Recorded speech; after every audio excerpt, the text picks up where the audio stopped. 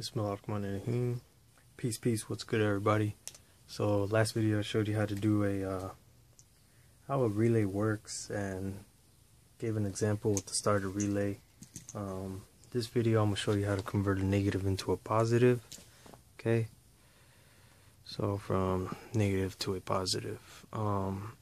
Now why you would need that, let's just say you have a horn, or even try to draw a cheesy little car here. Trunk pop. You know, you guys probably recognize this symbol on your remotes. Now one's a horn. Now you know, you have most horns resting at 12 volt positive, right? So the alarm, draw alarm here, and it might not be an alarm that this is coming from, but I just like to use it as an example. So you got your alarm there. Now most alarms output for horn wire negative, so you just tie it into the horn wire, and every time you hit the alarm it goes off, it's going to be sending that pulse of, that's the honking you hear. So this is going to work because you have 12 volt. Now some vehicles, think like European vehicles, rest at negative. So if you send it a negative, nothing's going to happen. Or let's say you're a different wire, trunk wire, you know, you hold that button down and it sends a negative. If this one's resting at negative, your horn wire, your trunk wire, if it's resting at negative, you send it a negative, nothing's going to happen, right? So you would need to send it a positive in order for that trunk to pop. Now obviously if it was resting at positive and then send out a negative, then you'd be fine. So yeah, so let's go ahead and convert our power here. Alright, so you got negative output from the alarm. You're gonna have your relay right here, your 5 terminals, 5 wire relay, 30, 86, 85. Remember, that's how you energize the relay.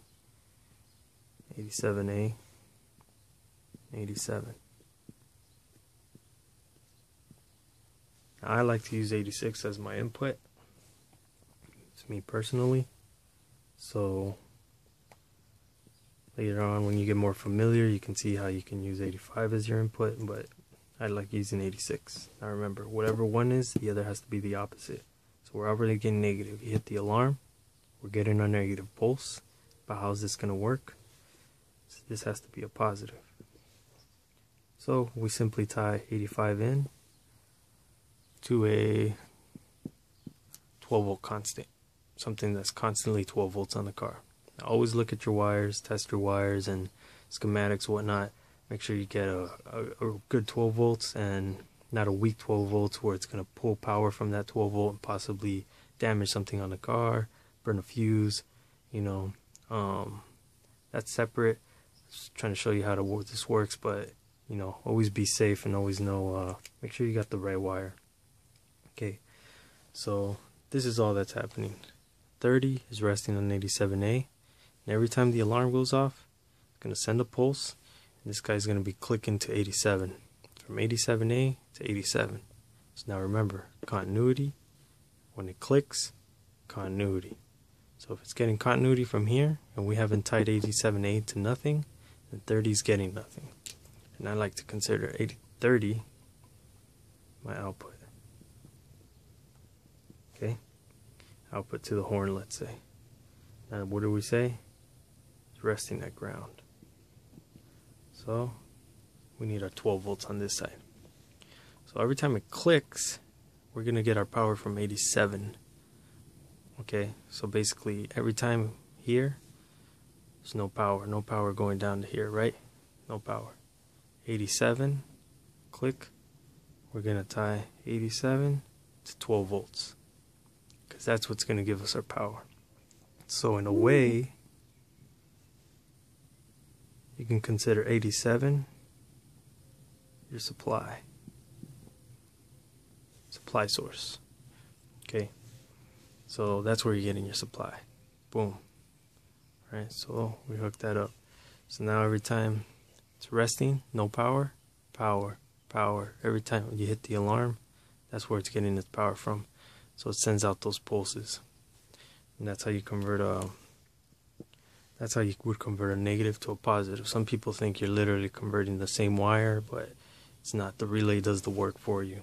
So you got your energy here, positive, senses the negative. Every time the negative it comes in, that's when the relay goes into work mode. 87, nothing, so it's not getting nothing. But every time it clicks over, because the alarm's sending that pulse, and it's clicking, and it's getting 12 volts, 12 volts, 12 volts. Okay, now let's just change this to the let's just say this was a trunk wire. You hit the auxiliary here. Let's say instead of a horn wire, this was your aux wire. You hit and hold the trunk wire. It's going to send negative. Same thing. Usually you have to hold it for like 2-3 seconds. Then you're going to hear a click, because it just takes a while. You're going to hear a click, and when it clicks, that's when that click sends out 12 volts. And that's if you have a trunk resting at negative, and it needs that positive to pop the trunk. Now some of them don't. Some of them rest at 12 volts, and so you would just hook this wire straight to the trunk because it needs a negative to work. But yeah, if you need to convert power, that's how you would convert power. Now, real quick, same idea, guys. If you're doing positive to negative for whatever reason, same thing. Let's say you have a trunk resting at positive 12 volts and it's sending out positive, which most alarms wouldn't, but not necessarily just for this. Like I said, anything really, you need to convert a positive to a negative. So now let's say that here we're getting our positive here now, right? So we got to switch this guy to a negative in order for this relay to click and work. So now we got our negative, right? Now, instead of connecting 87 to a 12 volt source, see here, what we did is just ground it, you know what I mean? Which means just hook up a wire. All this means is hook up a wire. Drill your own grounds. I always recommend, don't tap into any factory grounds on the vehicle. Always drill your own grounds. So get a screw here and drill it into the ground, and that wire, basically the other side of that wire, goes to 85. So now every time it gets positive, because it's already resting a negative, every time it gets a positive pulse, it works. You let go of that positive pulse, it goes away. Now positive to negative, same thing. This is our supply. If 87 is our supply, we do the same thing. Okay, just hook up 87 to ground. Alright, so now every time it clicks, now you're going to be getting negative down here. So it's going to click every time you get the output. Now, what that might look like on the relay, let's see if I can show you guys. Now these two are looped, don't get confused. You can just literally cut this and then ground one to somewhere on the car and ground the other one to the car, but since they're playing the same role, that's why I've just done this. Okay, so don't get confused by that. Okay, now let's say this is your input. Don't worry about the wire color, that's just using that, but that's your input. Okay, input is positive on this last example, but it could be negative. Anyway, so positive, got negative ground, okay, to power the relay. The top's your supply, so every time it clicks, it gets the supply from the top and sends it out to 30.